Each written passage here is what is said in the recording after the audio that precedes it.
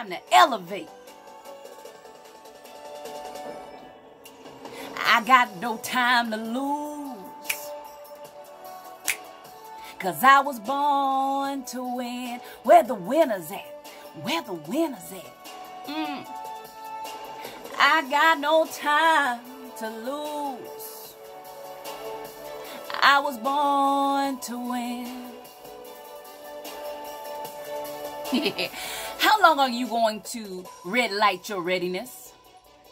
Many of you have been ruminating on the mistakes rather than ruminating on what makes you great. I thought about Amos chapter 7 and verse 14.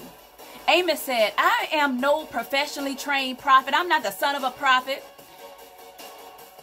I'm just a shepherd, a herdsman tending the fig trees. Listen, my dad dropped out of 9th grade. I wasn't dealt the best hand. But you can bet your lifesaver, your very last bottom dollar, that KKW is going to play to win.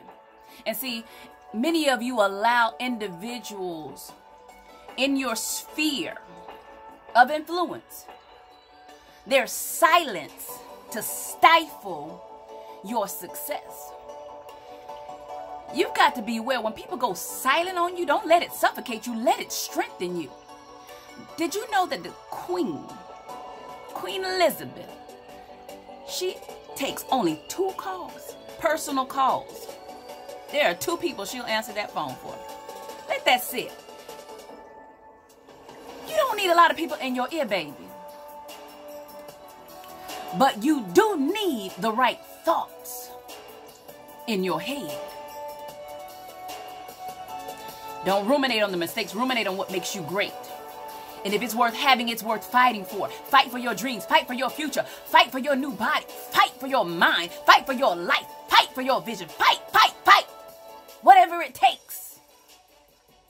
If it's worth having, it's worth fighting for. Don't allow your past to dictate your power, your potency, your prosperity, your progress. And if they go silent, it's good. You can hear yourself better. Hear what you desire to accomplish. Hear what you want, because groupthink can be toxic, baby. If you can't stand on your own bodacious belief, what can you stand on?